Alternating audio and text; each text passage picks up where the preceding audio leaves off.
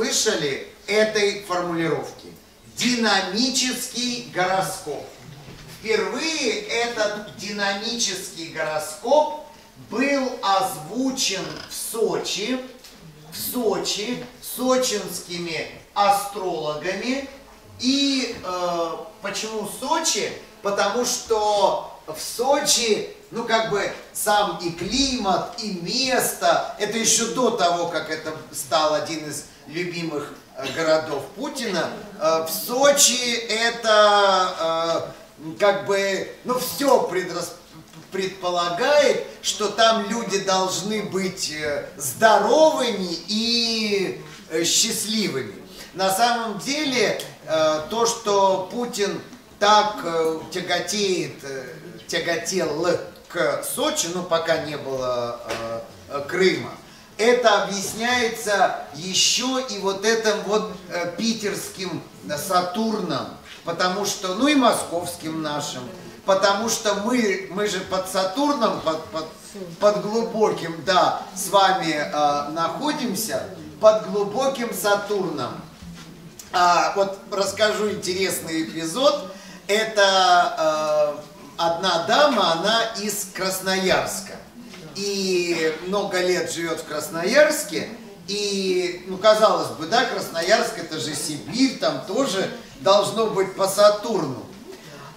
А ее дочь, к ней сватался брат, двоюродный брат нашего знаменитого этого, про которого я вам рассказывал, со стационарным Меркурием и опухолью мозга. Певец. Хворостовский, да. Двоюродный брат Хворостовского пытался стать ее зятем, но она отвергла, да, сказала, что дочери он не подходит.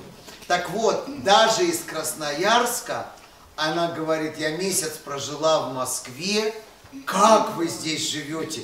Это же, ну вот это сатурнианская имеется в виду обстановка, вот, а Сочи это совсем другое дело. Итак, впервые динамический гороскоп был озвучен в Сочи. На самом деле тайком я его вам протащил еще много лет назад. Поднимите руку, кто пользуется программой по нумерологии.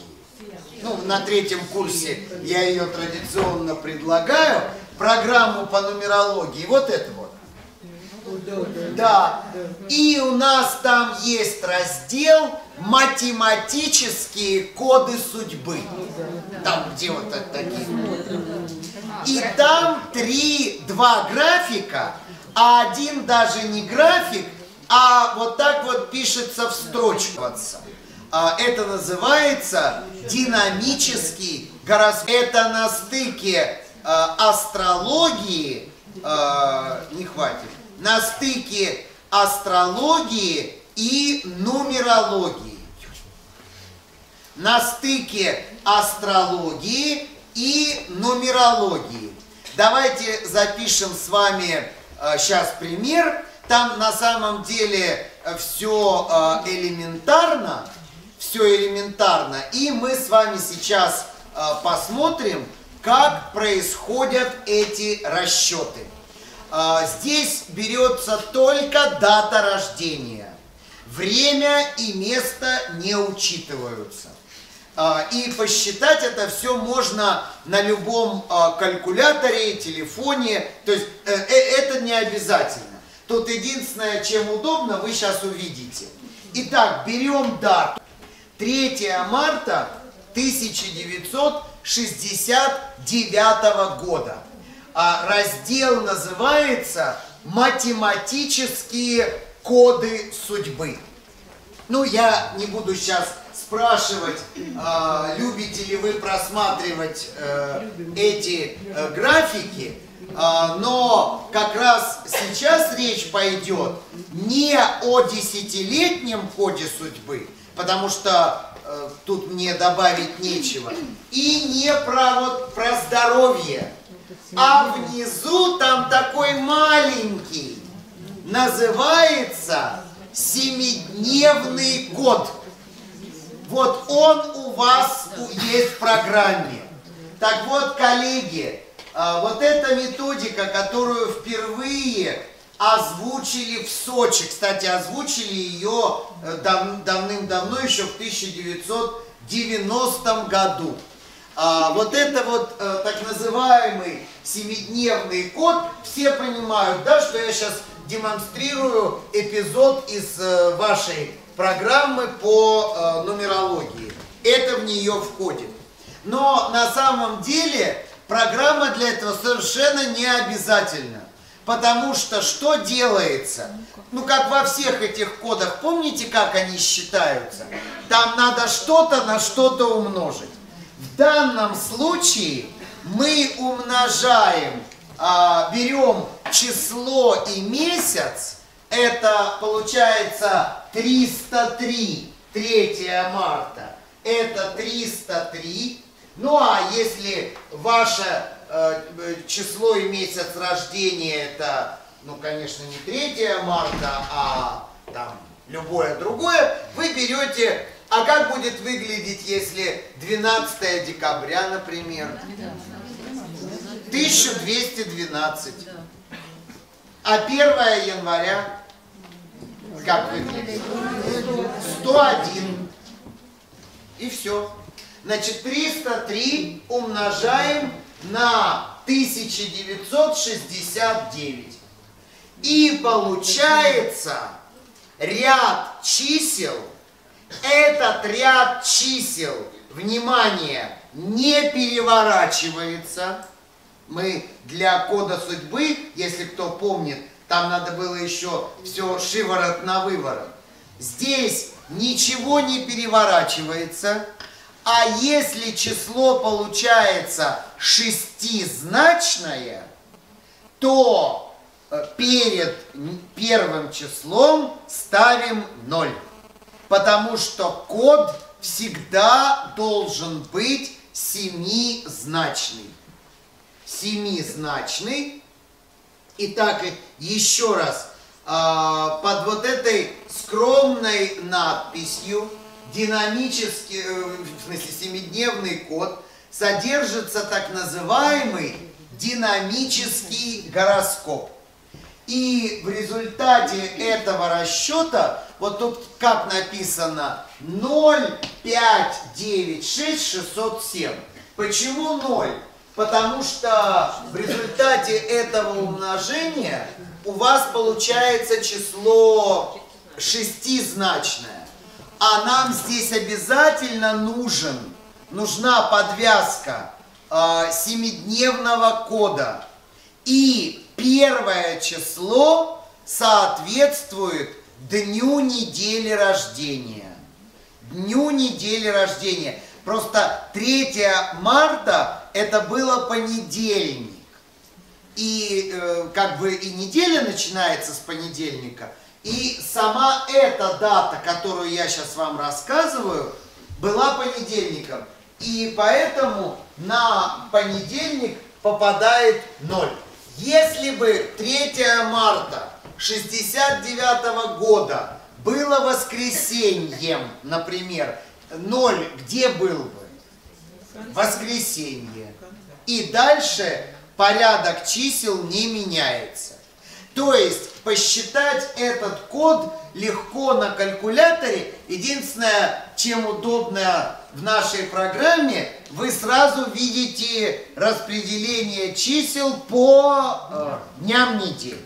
Да, по дням недели. То есть тебе не надо смотреть календарь и вспоминать, какой это был день недели, когда тот или иной натив родился. Была это среда, четверг и так далее. Еще раз, чисел должно быть 7. Кто себя уже посчитал? Уже 10 человек можно было посчитать. Да, пока я рассказываю. У вас шестизначный или 7? 6. Значит, вы рисуете 0, и это перед. И 0 соответствует какому дню недели? Почему понедельник? Вы в понедельник родились? Она тоже в понедельник родилась. Сейчас все подумают, что 0 это всегда понедельник. Ну, это был понедельник. Поэтому 0 и дальше все подряд. Так, кто еще себя посчитал? И, ну, 7. Вы помните, в какой день? Вторник. Значит, первое число соответствует вторнику. И дальше, среда, четверг, вот это все, вы пишете. Для чего это делается? Это делается для того, чтобы в итоге получить вот такой вот график, который вам только что раздали. И вот этот график, вот это уже предмет для очень интересного разговора. То, что вы сейчас видите, вы так себе и подпишите, это называется динамический гороскоп. Динамический гороскоп, то есть это некий синтез астрологии. Астрология, потому что, обратите внимание, там планеты вдруг в ряд встали. Нумерология, потому что мы оперируем числами даты рождения и группа крови. Группа крови. Значит, в результате вот этого расчета у каждого из нас появляется вот такой вот график, и мы откладываем с вами эти точки на графике, и начинается вот понедельник. Вы помните, что это день Луны, и первая точка 0. Вторая точка вторник. Это уже не 0. Это будет сколько? 5. 5. Вот вторая точка, та, которая вторнику соответствует. Среда, Меркурий 9. Дальше четверг и пятница, там 2 одинаковых точки. 2 одинаковых. Потом падает до 0, и потом последняя точка вырастает вверх. Вот рисуется такой вот график. Этот график называется динамический гороскоп. Значит, суть этого гороскопа – отследить подъемы и спады. Подъемы и спады в судьбе каждого человека и самую счастливую судьбу. Вот теперь самое интересное. Хотя, мне кажется, так и не поняли, как это строить. Или поняли? Да, поняли. Наша программа сам график не строит. Она просто точки прописывает и дни недели. А график, ну, это нетрудно нарисовать самостоятельно. Значит, в чем там суть? Ну вот хорошо, у каждого из нас какие-то подъемы, спады. Весь вопрос в том, на каких планетах ты испытываешь подъем и на каких планетах ты испытываешь спад. Если подъем происходит, тут не в смысле добрые планеты или злые, все зависит от группы крови. Если подъем происходит на планетах, которые тебе положительны, по твоей группе крови, мы только что это повторили с вами, то тебя ждет грандиозный успех. Вот, например, смотрите, вот у этого натива максимальный подъем соответствовал 3-му числу, это от понедельника среда. То, что среда, день Меркурия, это мы все помним. Так, а теперь осталось узнать, этот человек какой группы. Поняли идею? И если окажется, что он второй Или четвертой.